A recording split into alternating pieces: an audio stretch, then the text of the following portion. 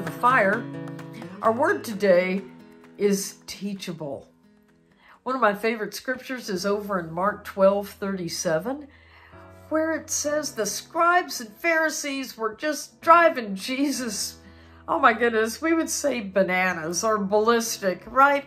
They just fought everything he said. I mean, they argued. They argued about the resurrection. They argued about everything. They weren't any more teachable than the man in the moon.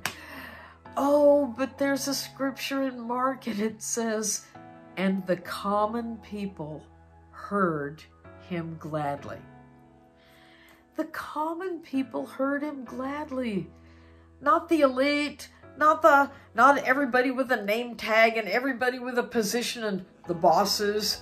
You know, all those religious big shots, they didn't care what Jesus had to say. They just cared about their agenda. But the common people heard Jesus gladly. They wanted God's agenda, not theirs. They wanted Jesus's words, not just their own thoughts. They wanted to listen. They wanted to know him. And so after Jesus died and was raised from the dead, who did he use to turn the world upside down? Not the scribes and Pharisees. I mean, okay, he got a hold of Paul. But who were the main people Jesus used for the kingdom?